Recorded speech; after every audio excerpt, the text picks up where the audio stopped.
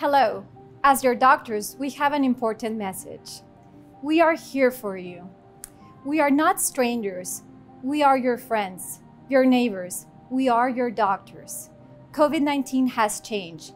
It has become more aggressive, contagious, and deadly. I've been doing infectious diseases for the past 15 years and never seen anything of such kind as this infectious disease called COVID-19, SARS-CoV-2, being the virus that causes it. One of the most common problems that I see with this current pandemic is people thinking that it won't affect them, that it's not going to hit home for them and their family.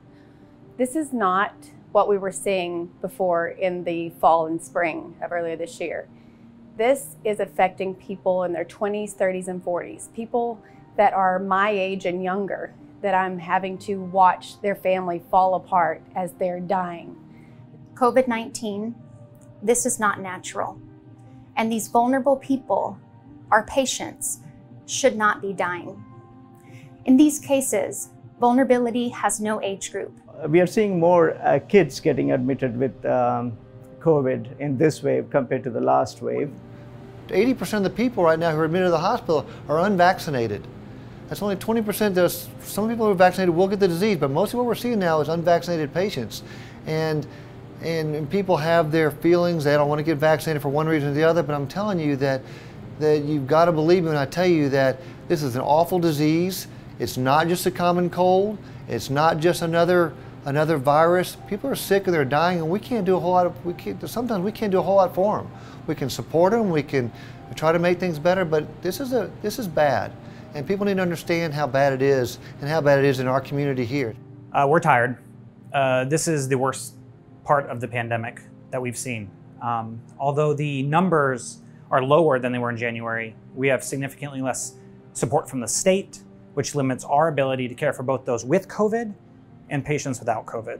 The situation is dire and the solution is simple. It's vaccination. Vaccine does work. It's safe. It's been tested. It's been authorized after more than 40,000 patients on each vaccine tested. There is 3 options for the vaccines.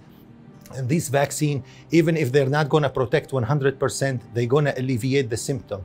The difference between a vaccinated and non-vaccinated is brushing the COVID as a common cold versus ended up in ICU, intubated and dead. My request for all parents and the public in general is to get vaccinated because it's tested. I mean, we know that it works. Apart from vaccines, masking also helps. During the previous surge, we all did what we had to do, which was we didn't have vaccines available, but we were able to mitigate the transmission by using masks. There is evidence that masks stop transmission of viruses, and not just by the wearer, but also the other person who is in front of you and is wearing, and the other persons around you that are wearing the mask. That's the way it works. That's the way it helps. You need to think twice before you say, I don't want to have something done. I don't believe in the vaccines. I don't want to do this. We're trying to take care of you. We need you to take care of you also. Our priority is your health. We are here for you. Please, if you have any doubts or questions, do not hesitate to give us a call.